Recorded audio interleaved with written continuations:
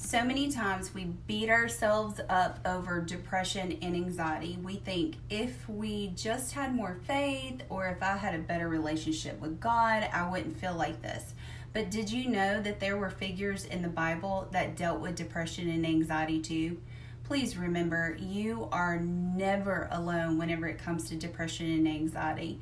If you need help, please reach out to someone, reach out to a mentor, and get the help that you need. In the meantime, make sure that you check out 7 figures in the Bible that dealt with depression and anxiety too.